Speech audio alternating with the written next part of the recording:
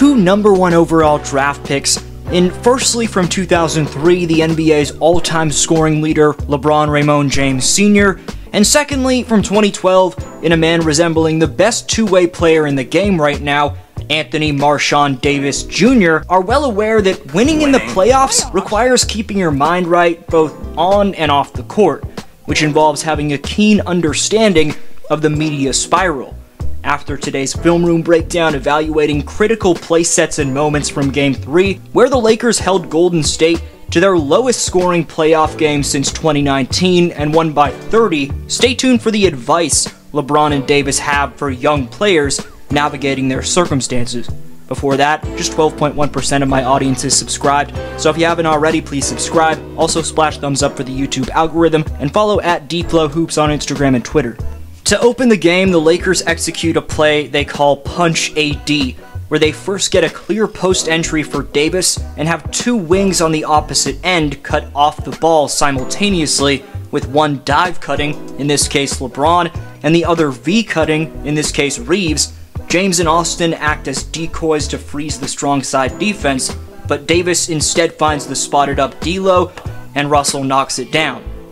Anthony Davis is currently the most versatile and overwhelming rim-protecting presence in the association, and things could change, but in the here and now, it's not close.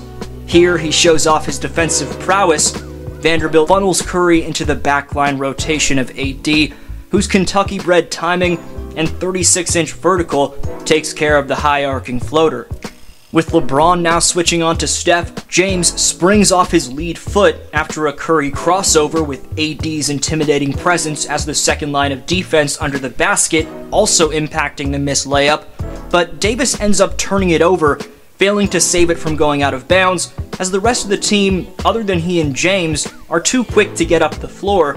Reeves does get back for the closeout on Thompson, but Anthony's attention to detail realizes Thompson's actually passing out of this shot in an attempt to get it to Looney. About any other big would have gone to box out immediately as Klay elevated into this shot, but watch how Davis stays focused on Klay the whole time before using his quick hands to pick off this mid-air entry pass.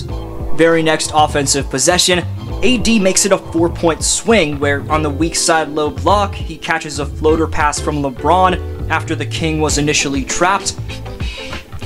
With LeBron dishing from the high post, Draymond scopes out this delay Chicago roll playset by cutting off the angle for Davis to come off the pin down. So instead of setting a pin down, this turns into a cross AD action with Reeves setting a back screen and popping out to the left corner, which opens up the lane completely for Davis, and LeBron seams a bounce pass through Curry. They run the same action for their next bucket, with this time D'Lo setting the cross screen and pop into the same corner to receive the pass from LeBron. Then Russell attacks the lead foot of Wiggins and finds Davis in the pocket.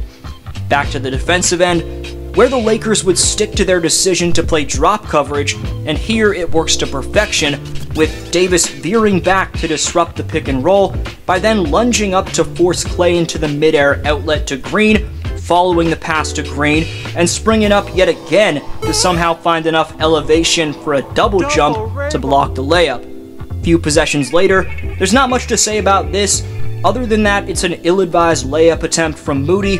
The Warriors have yet to fully grasp the type of shot-blocking phenom they're tasked with scoring on in this series. Another example of that is Steph attempting a Steve Nash dribble through the paint and around the low man maneuver. He thinks he has Davis beat on the inverted Smitty for a reverse lay-in, but AD's awareness, quickness, and reach is just too much to deal with. Of course, Wiggins would beg to differ after collecting that blocked shot and hammering it on AD, but I digress. Davis has racked up a stunning 49 combined steals and blocks in these playoffs, which is 14 more than the next closest player. AD currently ranks first in the playoffs in blocks, in deflections, in defensive rebounds, in contested twos, and he's number 6 in steals.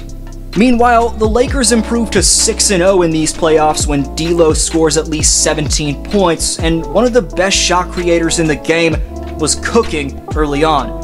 This early offense wide pin action, with Reeves setting the down screen, gets D'Angelo off of Thompson just enough for the spot-up triple. A play called Double Fist Indiana Strong sees LeBron duck into the lane, draw the eyes of all 5 defenders before finding D'Lo. Lazy Warrior transition defense sees him attack to his offhand and wither through a gaping seam and still have time to get back to his left for the hoop. Or how about D'Lo's sauciest bucket of the night, where he curry slides in the opposite direction of the AD screen, steps back in the lane, pump fakes to get Thompson jumping, before pivoting around for a drifting back spinning mid. Capping off the Game 3 film with the sequence of the night from LeBron. First off, shout out to Rui for the slick behind the back dime at half, and this impulsive decision from LeBron to sell left-handed take, baiting DiVincenzo before leveraging off his right pivot and spinning through Poole, displays mind-blowing body control for his size. Then, James sprints back in transition with a full head of steam to the corner and rotates to the opposite end for one of the cleanest blocks you'll ever see.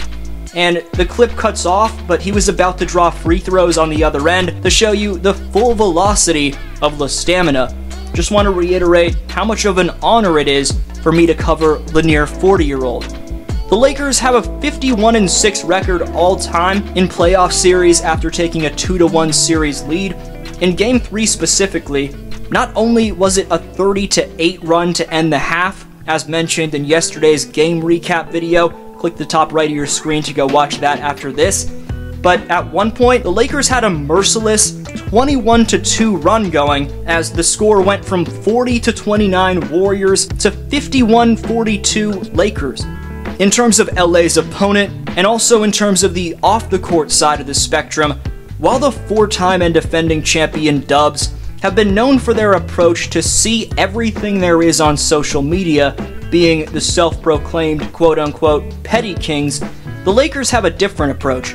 We'll start with my boy AD, who said about social media in his post-game interview after Game 2 that he, quote, doesn't give attention to any of that shit. Meanwhile, here was LeBron's advice to his young teammates regarding social media. Well, I think just for the young guys that hasn't been a part of the postseason or haven't, not much experience in the postseason, just stay off the TV and stay off social media. You win a game, everybody's the greatest player in the world. You lose a game, they throwing dirt on you. It's literally that simple. It's all about training your mind for the next challenge. What's the next challenge? This game is over with. We played well. Okay, cool, but we got another one on Monday. If you got a show to watch, or if it's one of your favorite movies, or if you like listening to music, or if you're reading books, or whatever the case may be, or playing cards with the family, whatever, but you stay off social media, and when you watch the other playoff games, watch it on mute, play some music in the background. That's what I do. Whichever take you can vibe with, whether it's the Dubs' admittance that they see everything, or the Lakers proclaiming they see and pay attention to none of what goes on online, there's no denying the increasing prevalence that apps like Twitter, Instagram, and YouTube have become in our daily lives throughout the years.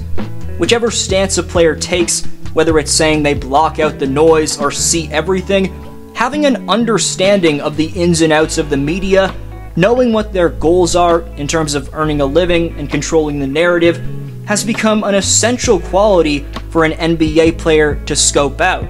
If the modern-day NBA player can't understand the media, that's a problem, and something GMs should take into account when making their draft picks. Luckily, at least by the eye test, it seems in this Lakers and Warriors battle, albeit the fact that the two sides have completely different approaches, that we're witnessing two groups that have the proper grasp on the media's perspective.